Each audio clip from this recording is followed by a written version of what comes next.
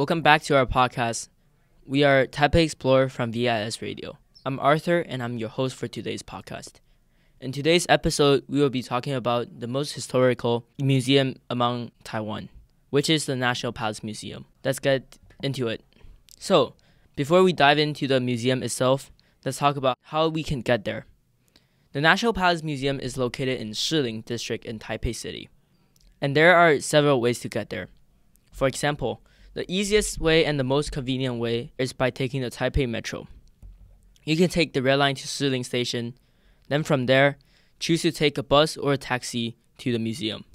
The bus ride is only a few minutes, and the taxis are very available outside the MRT station, and it's also the cheapest option that you can go. If you choose to take the bus, there are several routes that stop near the museum.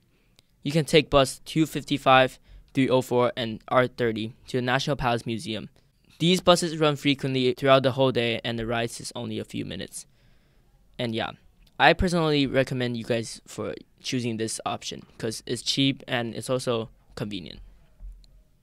So, let's get into it. The National Palace Museum was established in 1925, but the collections date back much further than that. The collection began during the Tang Dynasty, which is year 618 to year 907 AD, and it grew over the centuries as various Chinese emperors and dynasties added to it. The collection was originally housed in the Forbidden City in Beijing, which was a seat of Chinese imperial power for centuries. However, during the Chinese Civil War, the government under Chiang Kai-shek fled to Taiwan and brought the collection with him. The journey from Beijing to Taiwan was a pretty dangerous one, and many of the artifacts were lost or damaged along the way. Despite these challenges, the National Palace Museum's collection survived and thrived in Taiwan.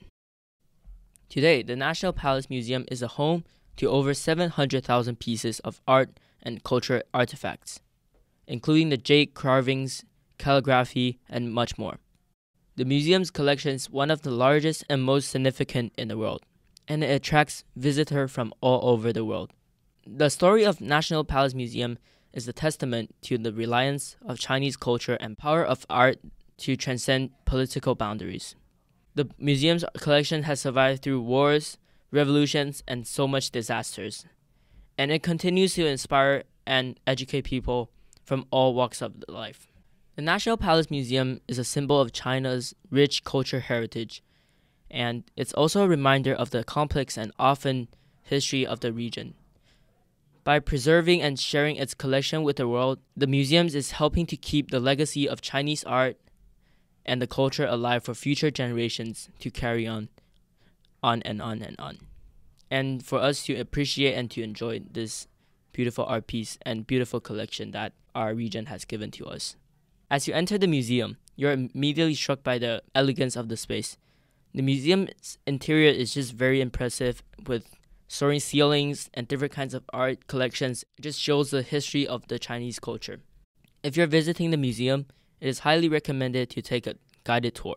The tour guides are knowledgeable and they can provide you with insights into the history and significance of the museum's collection. Now, let's talk about some of the most notable exhibits in the National Palace Museum. One of the most famous one of the museum's collection is a jade cabbage with the insect. This piece is a carved jade cabbage that has a locust and a grasshopper hidden among its leaves. The piece is widely regarded as the masterpiece of Chinese art and a must-see for the visitors coming to the National Palace Museum. Another exhibit that shouldn't be missed is the Qing Dynasty court robes. The robes are incredibly intricate and feature a beautiful and colorful design.